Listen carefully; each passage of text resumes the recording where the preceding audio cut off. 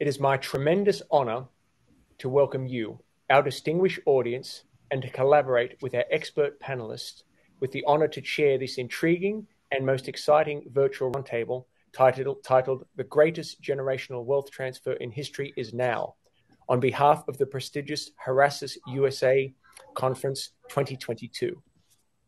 The purpose of this virtual roundtable panel really is due to this substantial flow of funds and private wealth transfer occurring over the forthcoming generation, from the baby boomers to the next generation inheritors in the USA and globally.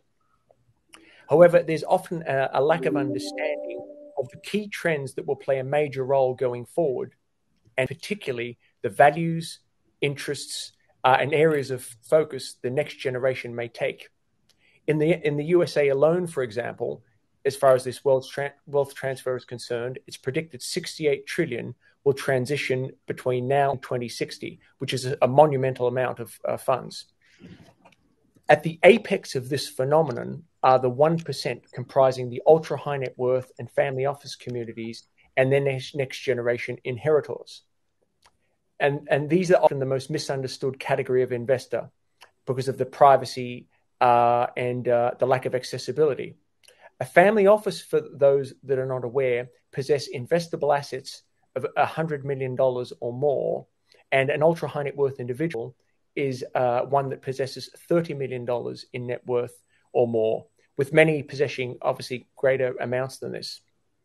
But just to provide a taste of the enormity of this wealth transfer, there's in excess of 10 trillion in assets amongst family offices alone, according to some studies. I would actually contend that there is substantially more than this that aren't necessarily considered a family office. WealthX, for example, stated the combined global net worth is approximately 35.5 trillion amongst the entire global ultra high net worth community. 34% of family offices globally are engaged in sustainable investing, and it's even a bit higher in Asia, with up to 40% in the Asia Pacific. And the forthcoming era of the virtual global citizen is very much upon us due to technological advancement and the growing interconnectedness of communities globally. But now it's my pleasure to share with you the full description and topic of which this roundtable will be focused. The greatest generational wealth transfer in history is now. The global community of millennial inheritors lead the tidal wave of generational wealth transfer, estimated at 68 trillion by 2060 in the new USA alone. But what are the values, vision, objectives of this more socially focused future 1% that are tech savvy, ESG conscious, more so than their elders? As the trajectory of economies continues to become digitally transformed, globalized, and regulated, will the direction of this new breed of private wealth leaders galvanize a new order of positive social impact and greater wealth distribution? Now, let's introduce our distinguished panelists. Firstly, David Dietz, who is the Global Director of Impact Initiatives from Nexus Global, USA. Welcome, David. Professor Bob Garratt, who is the Director of Good Governance Institute, Good Governance Development Limited from the United Kingdom. Welcome, Bob. Thanks. Kyle Hong, who is the founder and managing partner of Alcove Investment Management USA. Welcome. Thanks, Peter. And Sonny Hong, who is the Chief Investment Officer of Soho Global Fund, Singapore and USA, and also part of a family office. Welcome, Sonny. Thank you, Peter. Thank you. And I'm Peter J.R. Aylwin, who is Director of the Atos Group of Companies, United Kingdom and globally. Now, look, what I'd really like to do is, before we get into the detail of the discussion, we're all very much intrigued to learn more about your background, your areas of focus, and what led to you becoming interested in and affiliated with the Great Wealth Transfer. Why don't we start with you, Sonny? Just in terms of my background, I have 26 years of experience in technology. Half my career is mostly in industry, and the other half is mostly investing in technology. So during my early years, I was, working at A.T. Kearney, doing market entry strategy for tech firms, started my own supply chain management company, and worked at Microsoft for a little while. Since then, I've been on Wall Street investing in a lot of these innovative technology companies. And from there, I think I've learned a lot about, in terms of some of the different avenues where, especially in New York, there's a lot of innovative VC style type of foundations. And that's when I really got interested in funding and supporting a lot of these initiatives.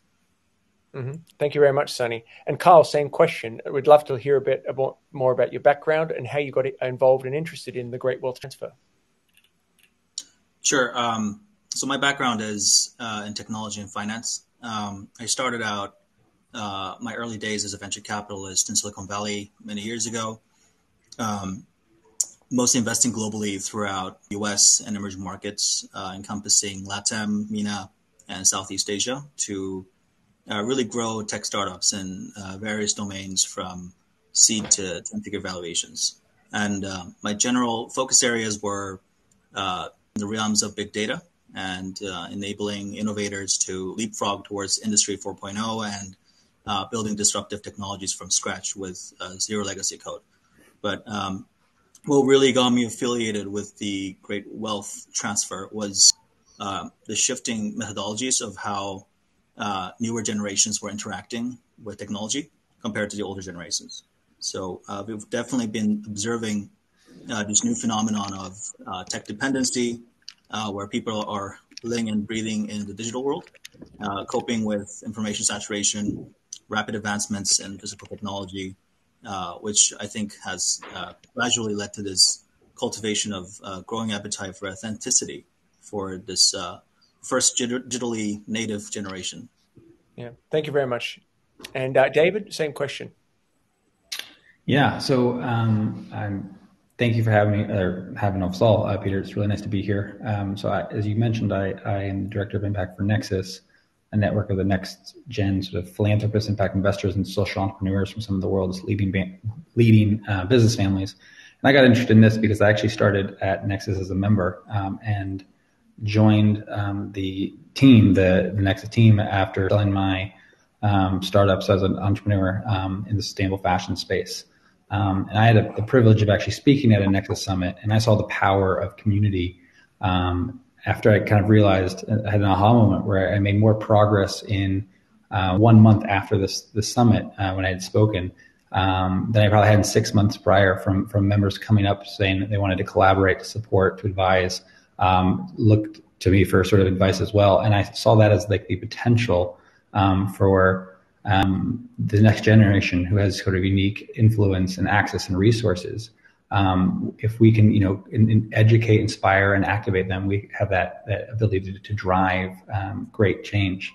We're right in the middle of seeing this great transfer of wealth, in particular with Nexus 2. When we started as a community, we were about 10 years ago. Our members were a bit younger, had a bit more hair, and maybe a little less access to their family resources. But a decade on, we've seen our members now step into this, really position of privilege, where they can really affect great change in so many different areas. And so for me, our work is to sort of make sure they have the tools and the knowledge to do good with those resources, and what we like to say, sort of hurry history. So I think there's this opportunity at this moment to really direct a huge amount of resources and capital to, whether it's technologies or there's philanthropy, to causes that really can make the world a better place. Yeah. Thank you very much, David. And Bob, same question. Yes, with your introduction, you suddenly made me think I'm actually just pre-baby boomer, which was a slightly alarming thought. And twice recently, once in Europe, once in Africa, I've been introduced with my wife, Sally, with whom I work, as living history, which really did make me think. I had a non-career. One of my PhD students says that in my case, career is a verb, not a noun. I just bounced around the world doing things, particularly large-scale organizational change.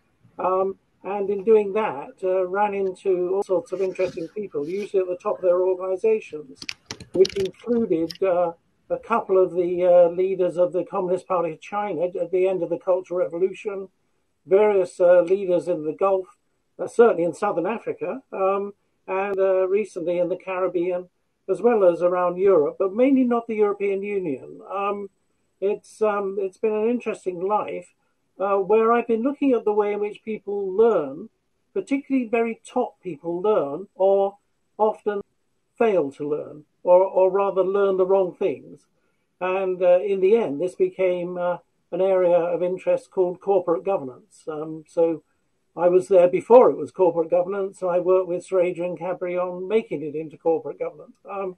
But in doing all that, I've always been very interested, and particularly in families and family offices, on the incredibly tense atmospheres there are often amongst the family members there, and in doing conflict resolution quite unofficially to help develop the businesses and to help develop their thinking, their strategic thinking about their future investments. Mm-hmm. Okay, thank you very much, Bob. And it's great that we sort of gain a greater understanding with these very diverse backgrounds, but all experts in your own affiliations with the Great Wealth Transfer. But now let's get to the heart of the matter. And what do you feel are the values, the vision, the responsibilities, and the role of the top 1% all inheritors that they presently play in the USA in comparison to other nations globally? And how do these differ between the patriarchal generation and the next gen? And again, you're welcome to share examples from your own family, professional, or other experiences if you wish regarding that. So why don't we start with you, Sonny? Yeah, I think there's a huge opportunity here because there's so much, I think, wealth creation that's being done. And a lot of that is being done at a technological level. The one thing I observed is a lot of American wealth these days are disproportionately self-made. If you look at the wealthiest Americans today, they are first-generation wealth, like the likes of Elon Musk, Jeffrey Bezos, Bill Gates, Larry Ellison. I mean, a lot of them are technology or finance. And I think because of that, the mentality is increasingly going towards giving their wealth back to society. And I think because of that, you see this kind of renaissance in attacking a lot of the world's problem in a more kind of innovative, different way. If you look at like foundations like Robin Hood Foundation, you look at Melinda and Bill Gates Foundation, they're using these kind of like innovative VC models to try to, fund different charities and to attack problems like one at a time, where each one of these foundations have certain charities that they're very focused on. And I think moving forward, that is the way to kind of, let the private or let the foundations and personal wealth, fix a lot of the world's problems, rather than just expecting, governments or whatsoever to rectify it. So one of the things I see is a lot of innovative models that are coming up, especially from the US. Mm-hmm. Thank you very much, Sonny. And again, same question, Kyle. Yeah, I think many global inheritors today, they were raised with the notion that the world is really burning, and there are quite a lot of factors and elements that are outside of their control when trying to look for solutions. And I think this is partly the reason why the top 1% of inheritors, namely millennials and Gen Zs, share values and responsibilities that somewhat differ when compared to the patriarchal generation. So, first, we had the U.S. government kind of take us to this horrible war in Iraq in 2003 and 2004. The financial crisis in 2008, 2009 generally resulted in people's lack of trust in financial institutions because we were told, from day one that Morgan Stanley will never fail, Bear Stearns will never fail, Merrill Lynch will never fail, and they all failed. And on top of that, between 2010 and 2020, the U.S. government ravaged the Midwest of the country by approving OxyContin to be sold in pharmaceuticals. And as many of us are probably aware, OxyContin is made from the same poppy seeds as heroin. And the FDA approved for such prescriptions in the U.S., leading to Purdue Pharmaceuticals, generating $12 billion profits before declaring bankruptcy, and Johnson & Johnson paying a pretty big fine to the U.S. government. So from the perspective of people who were raised watching all of these issues unfold over the last 20 years or so, where the government kind of told you that the FDA said this is legal and approved, when in actuality it really messed up your community, robbed you of your homes and sent your sons and daughters to wars where many people died. There's no doubt that our ideologies will change. So I think hence the strong emphasis on building genuine relationships with really hands-on engagement with the organizations that they choose to support or invest. There's a strong preference to be an integral part of achieving social impact, naturally integrating philanthropy to many aspects of our lives, and being motivated to give with trust, primarily being placed as priority in sharing knowledge and so forth. Mm-hmm. Yeah, thank you, Kyle. And again, David, same question. Yeah, unfortunately, with Russian tanks rolling across Ukraine's borders and waging this war in Europe, it certainly feels like we've stepped back more than a generation and are amidst the same struggles that our grandparents faced. And I think it lays bare the idea that we've made a lot of progress. I don't know if we made as much progress as we really think we have, and from our patriarchal generation. And looking beyond Russia and the war in Ukraine for a minute, which of course is sort of an extraordinary thing to say at the moment, but I don't think that we actually have as many regional differences as we think, right? I think all of our attention should be focused on, of course, first and foremost, stopping Russia, but beyond that, our values, our vision, our responsibilities should be focused on climate change. We all suffer from the effects of inequality globally. And because of that, we also suffer, as we've seen in Ukraine, we've all suffered from this lack of democracy, democratic institutions, and peace, right? I think those should be the priorities. And we are interconnected. And you can see from examples in Syria how lack of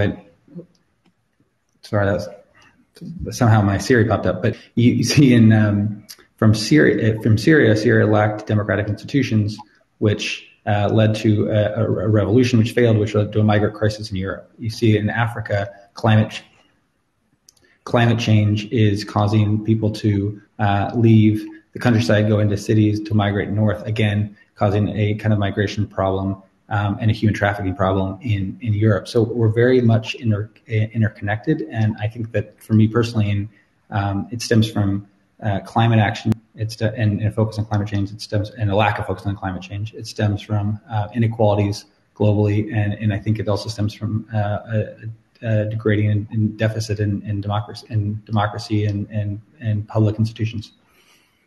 Mm-hmm. Yeah, thank you very much, David. And Bob, what are your views? Same question. The 1% of inheritors play in the US in comparison to those globally, and any differences between the patriarchal and the next gen? Yeah, there's a big paradox. On the one hand, I think we are seeing with the next gen a more ecological notion, that the company and the family, the extended family particularly, have to play a much more subtle role in the ecology of business, because increasingly you can't just go for shareholder value, shareholder superiority, etc. You have to factor in sustainability, the environmental impact on the one hand, social impact on the other, and the notion of stakeholders, all of which are vague but very important at the moment. And that's beginning to come online. So I'm very sympathetic to everything that's just been said. But the paradox is, for me, that US corporate governance is an absolute basket case. I mean, it is just dreadful. And most of the rest of the world is abandoning the US in that area. And they're developing some really interesting things in other parts of the world about this developing ecological notion. So I'd finish this little rant on the E.O. Wilson, who died very sadly, very recently, the social biologist who said, we've entered the 21st century, particularly talking about the US, we've entered the 21st century with Stone Age emotions, medieval institutions, and godlike technology, and we are now a danger to ourselves and others. That's a very poetic and very profound way to put it, and ponders a lot of thought, Bob. I'm sure our audience will be thinking of those words in much more detail, and leads, of course, into the next part of our question, which is from your own unique perspectives and interests, as the trajectory of economies continue to digitally be transformed, globalized, and regulated. What do you feel is the most appropriate direction forward the next generation in the USA and internationally should take when it comes to positive social impact, financial stability, and the greater wealth distribution during this coming transfer of wealth? Sonny, I'll put that to you first.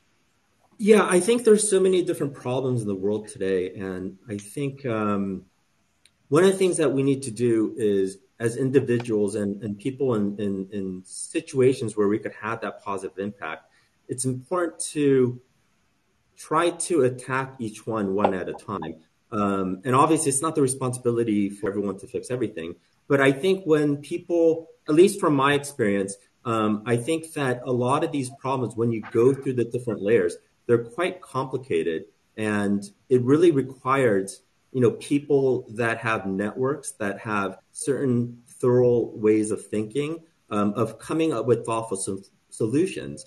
And because of it, I think what's important for this generation is going to be, finding the thing, be it a person or a family, a certain, issue that they want to attack, and trying to, find the deep problems and the solutions that we can, attack, for whatever it is, say modern day slavery, attacking disease, poverty, education. And I think only once you really go through the deep layers can you really actually have thoughtful solutions where you could dedicate kind of your time or your life to those situations.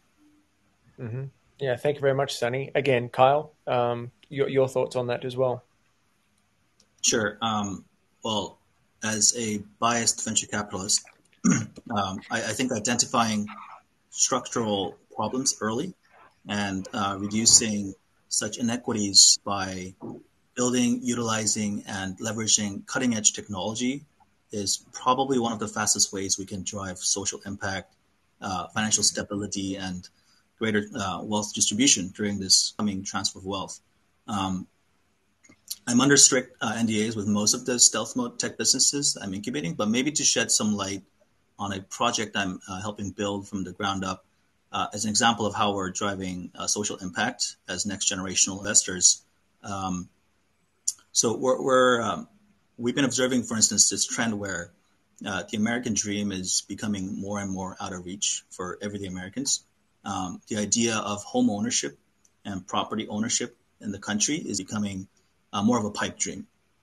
There's this significant gap being created with the perfect storm of rapidly rising home prices, unprecedented levels of private equity ownership flooding into the markets, rising mortgage rates, and a lack of financial alternatives in the marketplace. And particularly for millennials and immigrant working populations, there's unprecedented student debt levels, large rent increases, inflation, which are all eating away at the opportunity to really build significant savings towards down payments in both homes and commercial property ownership. So fundamentally, we want to develop, let's say, a pathway for thousands and eventually millions of Americans to own their homes. And this is with the advent of digital technologies, embedded finance APIs, and machine learning AI. And I think we now, more than ever, we have the ability to create this new layer of financial technologies that can fundamentally alter the way in which Americans see pathway towards building equity and retirement wealth and long-term success.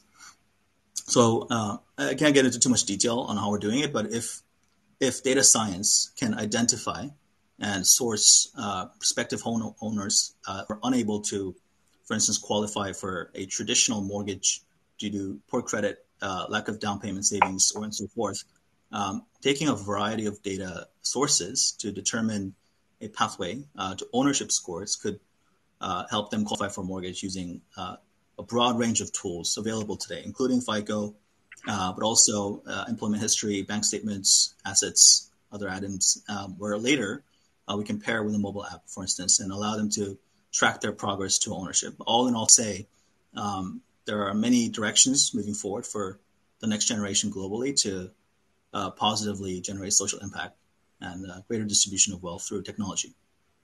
Yeah, thank you very much, Carl. And again, David, same question. I mean, what do you feel is the most appropriate direction forward the next generation in the USA and internationally should take? Yeah, I think given the challenges we face, it's almost morally irresponsible to start a business without a strong social and particularly environmental mission, or for family offices to sort of sit on the sidelines and not step into the arena on social issues. And fortunately, technology makes that so much easier. Technology does allow us the opportunity to really tackle some of these major crises we're facing. But it's also a bit of a double-edged sword. It also, I think, technology also allows us to feel like perhaps we're doing more good than maybe we are. In terms of distribution of wealth, I was just earlier reading a study published by Gemini, the cryptocurrency exchange, which released a report. They found that the average crypto owner is 38 years old, white, male, making about $112,000 a year. 74% of the crypto holders are men, 71% are white. So this idea that it is this great savior of a new, next-gen driven decentralized currency that was supposed to sort of break down financial barriers and open new markets and be more inclusive hasn't lived up to sort of that billing. So it's incumbent on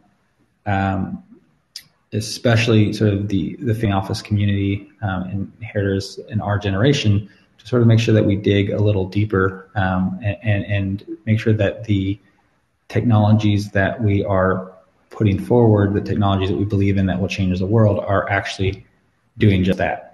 And that we don't get swept up in this belief and notion that somehow because it's packaged differently, presented differently, that it will have different outcomes. I think there's a massive opportunity here, but it will take our generation to be a little bit more thorough in our diligence and a little bit more intentional, and just to make sure that we continually are refining what these technologies are to ensure that they are achieving the outcome that we intend or we hope for when they were created. Yeah, thank you, Bob. And elaborating with more of a governance perspective, Bob, what is the role that governance can play regarding these key issues? And what are some of the differences between the USA and globally that you've observed? Yeah, I think generally there's particularly now a focus on, especially in the families, on what are our values, the deep values, the things that Sonny mentioned very early on. And I would say the debate is around three types of value. One, the value of accountability, to whom and why.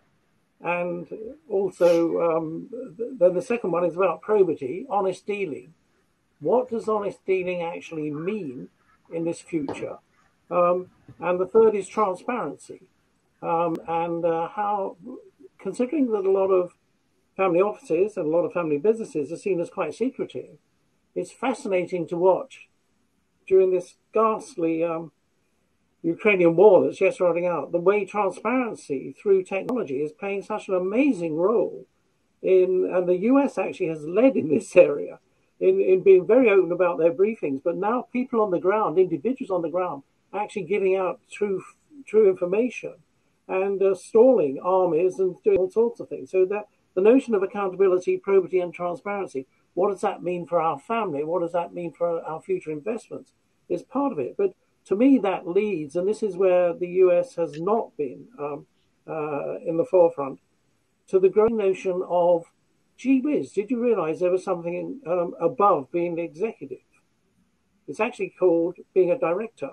And directors actually are meant to give governance using accountability, probity, and transparency to their organizations.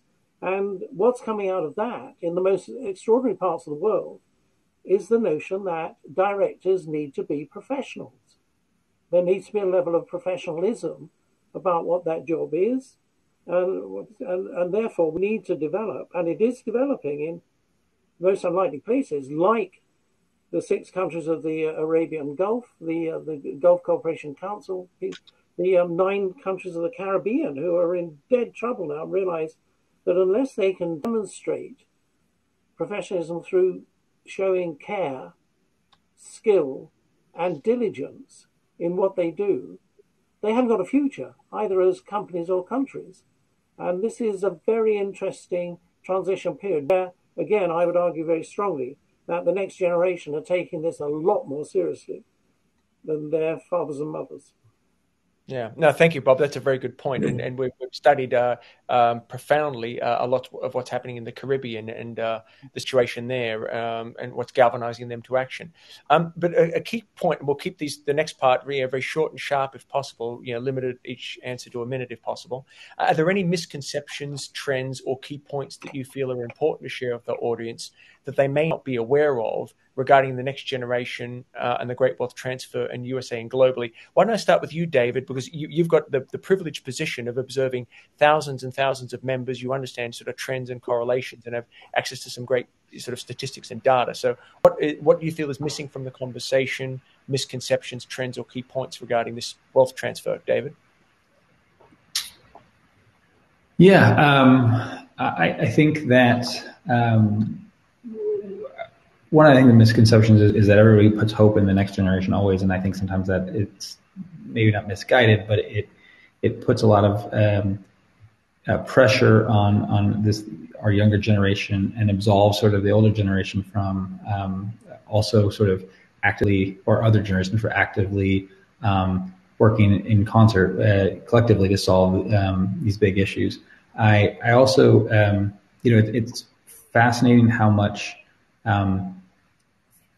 the idea of impact investing has become just not only a part of this wealth transfer, but it seems to be now everything is centered around it, right? 10 years ago, that term didn't exist. And philanthropy was much more traditional in what people were funding in the towards arts and towards social and community and local programming. And now everyone is launching a fund in venture, and you can see it from our members in our community. I think a lot of money is being directed that way, sometimes at the cost of philanthropic dollars. But everyone seems to be kind of jumping into this and put it down mainstream, but trend, which is actually in some ways is there are present challenges, but it's great, and in a lot of ways as well. And in particular, the overwhelming amount of money being invested is in climate. And I think that's where I'm very hopeful, and that's where I think there is a lot of promise. And you're seeing, in our network at Nexus, we have 6,000 members that represent about $1 trillion in family net worth. And you're just seeing an incredible amount of capital poured into clean tech, and also fintech seem to be the 2 biggest buckets where people are really engaging and investing both their time, energy, and money. Mm-hmm. No, thank you, David. Again, Kyle, same questions, limited to 1 minute. Any misconceptions, trends, or key points you'd like to share that have caught your attention? Sure. I think traditionally, my perception on cryptocurrencies was very negative.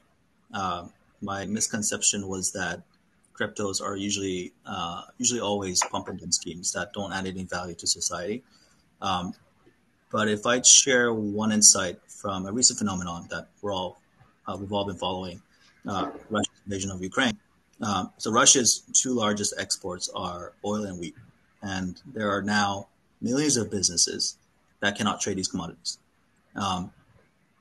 What if there was a crypto commodities exchange where business owners could effectively use crypto to purchase futures, contracts, and commodities like crude oil, metal, soybean, other agricultural products? I mean, especially if the primary use for mid-tier commodities and institutions in emerging markets is to trade and hedge their risks using crypto. So if you're a Colombian soybean farmer, you can hedge against your Colombian home currency by effectively selling your soybean contracts into Bitcoin or Ethereum.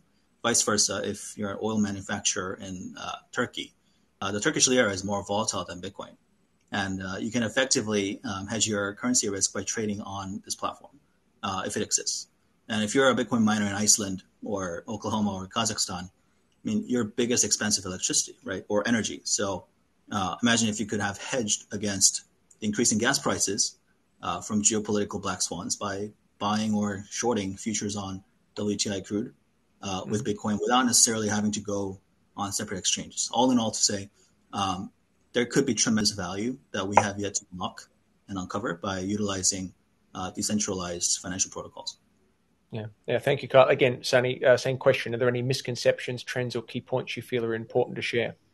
Yeah, I don't know how much misconception there is because it is kind of a secret world. But I mean, if there's any perception that, in this huge wealth transfer, that there's not a charity focus, I do think it is quite an exciting time. Like I mentioned before, foundations like Melinda, Bill Gates Foundation, Robinhood Foundation is doing great things in New York City. They're really testing these new models with technology, with this kind of carrot on a stick VC style funding. And they're really innovating. But if you just look at, obviously I think everyone's kind of brought this up, but if you look at the Ukraine invasion today, you can see a lot of this stuff happening real time. And if you look at how Ukraine is using live updates to, integrally part of their, tactic to inform the world on what's going on. I think a couple of days ago, the Ukraine government asked if people could donate crypto. I think within a 12-hour span, there was $15 million already fundraised. I don't know what the latest is, but that's in the first 12 hours. So I think there are all these new models being tested around the world, and especially with crypto and blockchain technology, a lot of these boulders are being broken down. And I think in that sense, I would encourage everyone to find new ways and to make a difference by using these different types of technologies to really just break down the borders and affect change. Certainly. And David, I'll put this one to you specifically, just in the interest of time. Are there any key lessons you've learned from your experience or another's family dynamics you feel has brought positive collaboration and change amongst the family? If you've got 1 minute for that one. Yeah, I think that we've seen a lot of family members. I can actually attest this personally as well, who are wanting to create a better world that might be actually at odds with their source of wealth or the legacy of the family, right? And so you think of traditional like oil and gas or coal, or and the next generation is stepping up to say that we want to move the family office or foundation away from those towards clean technologies and renewables, and we've seen a lot of these conversations taking place, and we've seen sort of a interesting dynamic where at first they were these kind of next gen were often dismissed, but as more evidence comes out as to the urgent climate, and as they find sort of their voice and sort of are able to not just make the environmental argument, but also make the economic argument, that we've seen the next gen lead great, the entire transitions of their families, family office and investment strategy towards a new technology that is divergent from what the legacy family business was. And that's a quite significant shift, and I think quite also inspiring in that by sort of creating a new roadmap, we can actually move away from some of these older legacy, more complicated legacy, family histories. Yeah, thank you, David. And again, Kyle, sort of short and sharp on this one, roughly a minute. What role does entrepreneurship, technology, social impact, philanthropy, creativity, and a global outlook play in the lives of the next gen you've come across, Kyle? Because you've lived a very global life yourself. And are next gens encouraged and given the freedom to explore these by the patriarchal generation?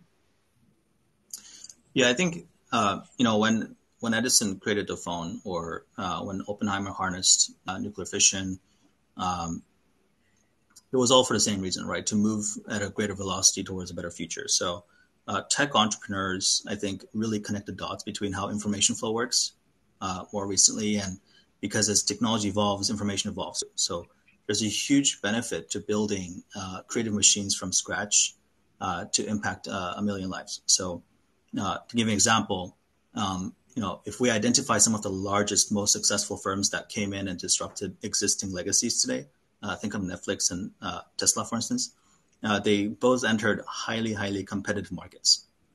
Tesla had dozens of manufacturers.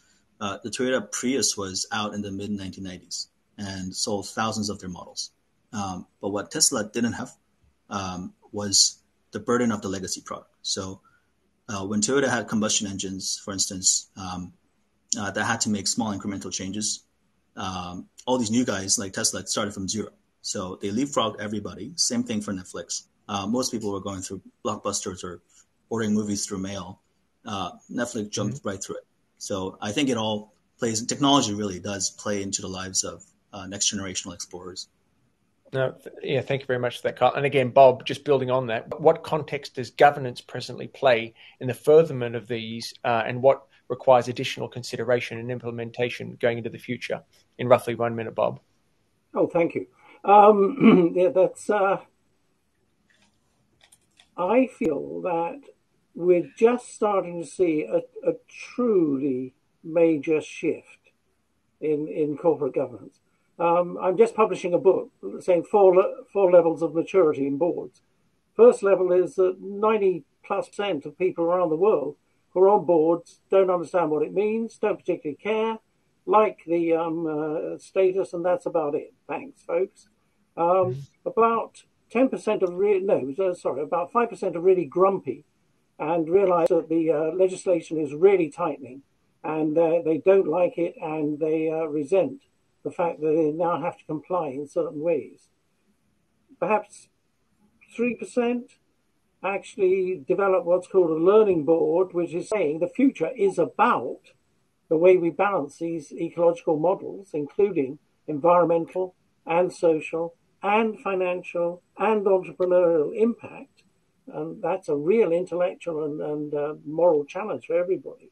And about 1% are saying, and to do that, we've got to be professional.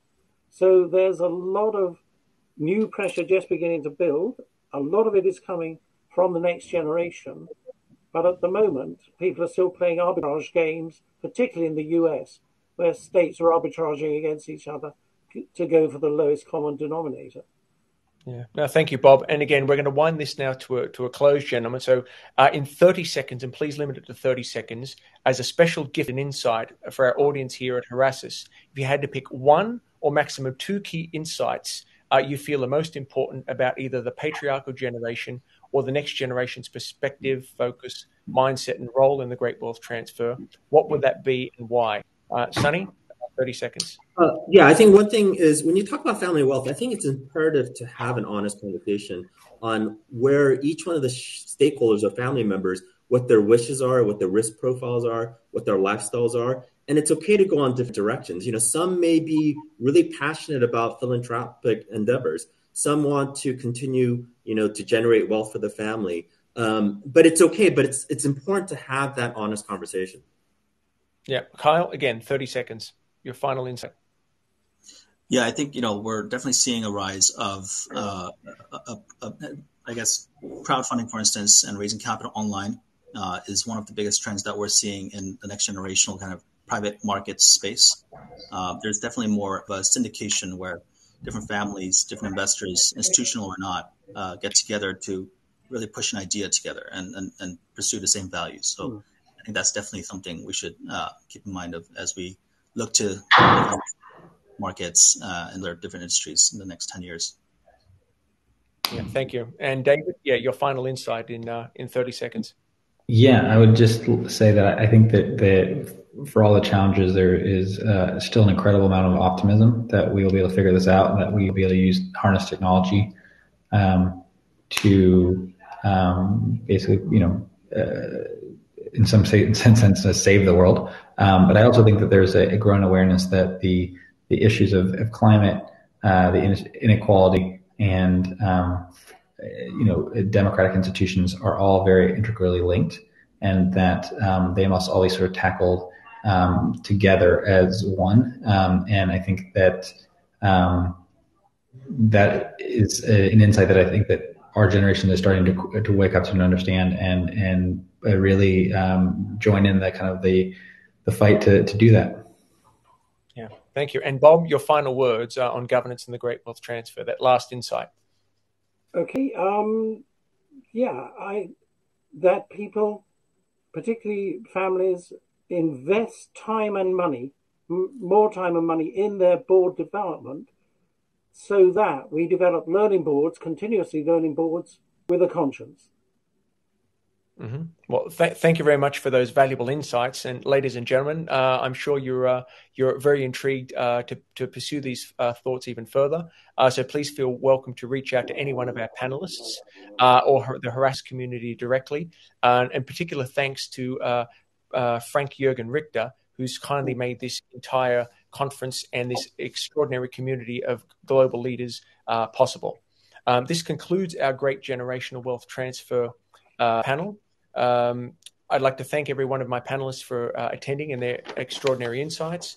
And ladies and gentlemen, distinguished guests, I wish you great success, prosperity, and safety in these very uncertain times, and a wonderful weekend. Thank you very much. Thank you, Peter. Thank you, Peter. Thank you, Peter.